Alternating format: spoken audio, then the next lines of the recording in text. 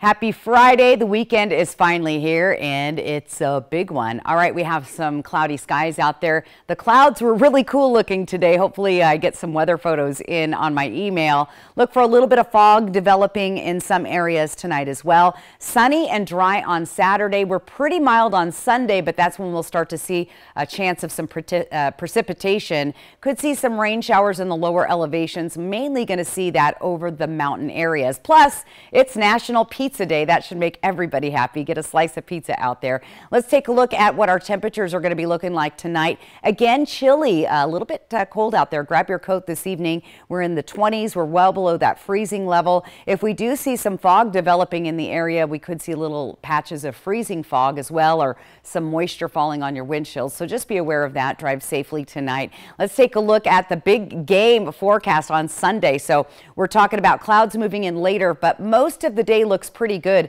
Right there at prep noon, 45 degrees. Kickoff should be partly sunny, 48. Then those clouds will start rolling in later in the afternoon. So if we do see any precip, it'll be later in the day on Sunday, more so towards Monday. Planning your day out for tomorrow. Look for temperatures a little bit cool in the morning hours, but look at that, lots of sunshine, and we'll see those temperatures in the mid 40s, upper 40s, just under 50 degrees. So not a bad looking day at all. Great looking forecast for the next couple of days. Things are going to get chilly next week. Find out what's coming up tonight at 5, 6, and 11.